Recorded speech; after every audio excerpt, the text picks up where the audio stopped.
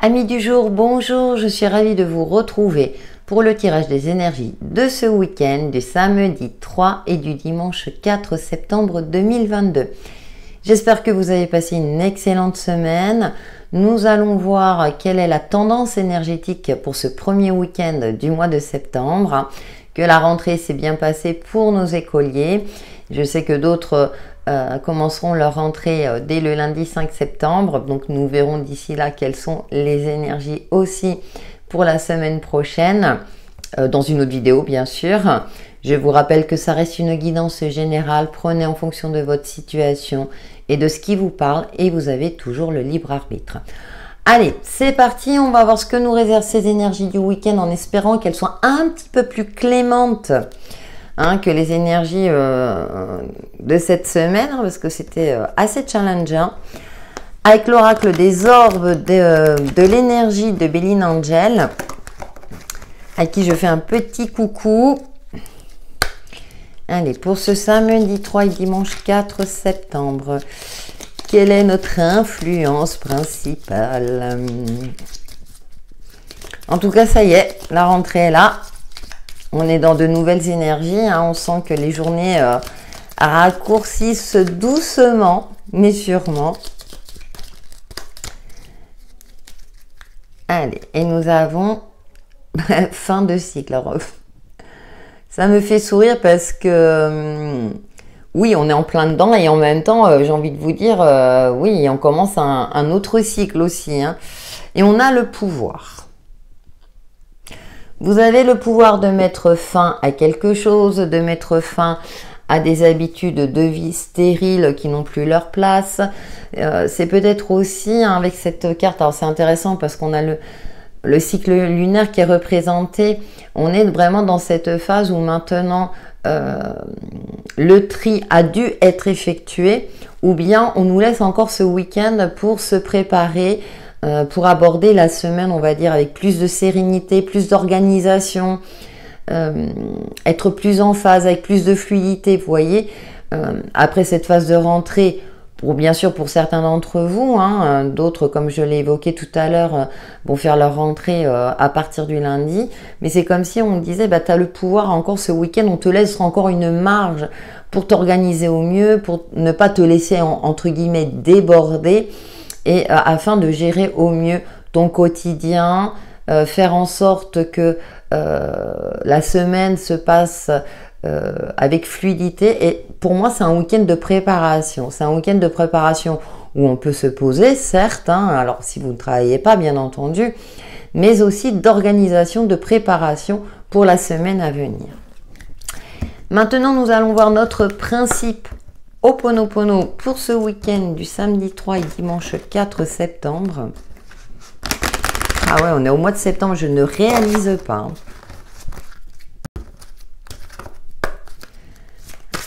Allez. Notre principe Ho'oponopono. Et nous avons le silence m'inspire et me régénère. Et ben voilà, c'est ce que je disais. C'est-à-dire que bon, il y a un temps de repos, certes,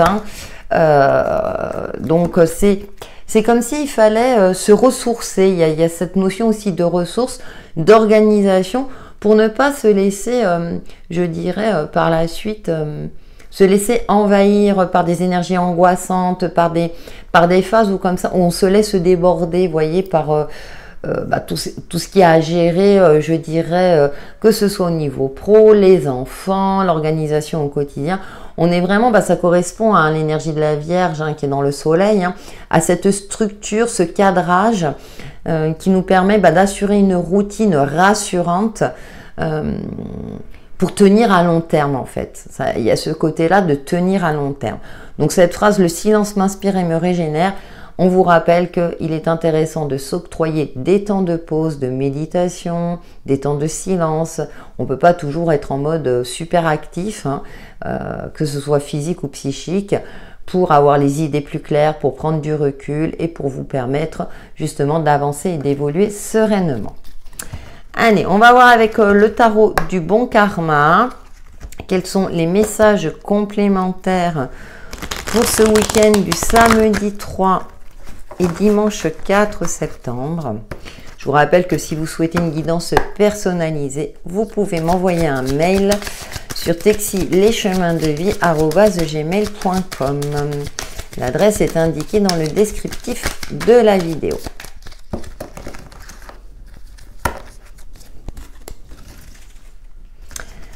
Alors, nous avons... Oh, le chariot. Intéressant. Oui, j'ai toujours ma voix enrouée. J'ai bientôt terminé mon animation. Le roi d'épée, avoir l'esprit éclairé. On avance avec assurance, avec mesure, en maîtrisant, on va dire, la situation ou le sujet. Être aussi dans une communication éclairée dans vos échanges avec autrui, savoir s'affirmer avec, je dirais, avec confiance et en ayant tous les éléments en main pour vous permettre justement de vous affirmer tout simplement. Ça bouge aussi ce week-end, alors on va voir. Et le 6 de bâton. Il y a un sentiment de fierté assez intéressant parce qu'on a de très très belles énergies dans le tarot du bon karma. C'est pour ça que je le prends pour le week-end. Bon, le 4 de denier. Bon, ça me fait sourire parce que en dos, on a ce 4 de denier et là, on vous indique attention à ne pas non plus, je dirais, tomber dans une rigidité d'organisation également. Il y a cette notion-là de crainte, de peur, peut-être d'un point de vue financier de ne pas s'en sortir parce qu'effectivement, on le sait, hein, la rentrée, les dépenses sont accrues et on a toujours des dépenses imprévues. Cependant, là, avec le 6 de bâton, il y a cette notion de victoire, de festivité, de sentiment de... Ça y est, on y est arrivé, tout va bien et on a ce roi d'épée au centre qui nous indique... Oui, je maîtrise la situation, je maîtrise mon budget, je maîtrise mes relations. On a le chariot, on sait qu'on est sur le bon chemin. En tout cas, les énergies nous indiquent que voilà, on avance sur le bon chemin, même si c'est pas toujours évident, qu'on peut avoir des phases peut-être de crainte, d'angoisse, qui peuvent ressurgir sur l'aspect matériel et financier, notamment. Cependant, en étant, je dirais, en ayant une vision éclairée par rapport à votre situation, notamment financière, vos relations aussi. J'évoque l'aspect relationnel aussi parce que j'en profite, je ne vais plus utiliser des cartes spécifiques au domaine relationnel puisqu'on l'évoque dans les autres jeux. Donc pour moi, c'est un petit peu redondant. Donc effectivement, là, l'épée, c'est la communication, les échanges. On a une maîtrise, d'accord ? Avec le 6 de bâton, il peut avoir un engagement également avec le roi d'épée. Il peut avoir un engagement, donc un engagement, un pax, un mariage ou une demande de mariage, hein, ça ressort. Il y a une évolution dans une relation également, qu'elle soit au niveau amical ou au niveau sentimental. Hein, vous voyez, ça ressort dans les énergies. Donc, mais avec ce 4 de denier, on est encore... Alors peut-être c'est encore les... Je dirais les résidus des angoisses qu'on a pu avoir lors de la semaine précédente, hein, où les énergies étaient assez compliquées. Et là, j'ai l'impression que on prend le week-end pour relativiser justement par rapport à votre situation, quelle qu'elle soit. Hein, je vous fais confiance pour le transposer par rapport à ce qui vous parle.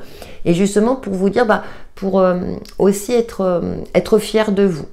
Et pour certains d'entre vous, ça va être, je vais sortir, je vais prendre du bon temps, justement, j'ai suffisamment, entre guillemets, travaillé, j'ai fait le nécessaire, donc je vais pouvoir prendre, entre guillemets, du bon temps. Allez, on va voir avec l'oracle aquarelle quels sont les messages complémentaires pour ce week-end du 3 et 4 septembre 2022. Oh, j'ai ma voix, elle est cassée, mais grave. Pourtant, je prends du miel. Hein. Voilà. Allez, avec l'oracle aquarelle pour ce week-end du 3 et 4 septembre.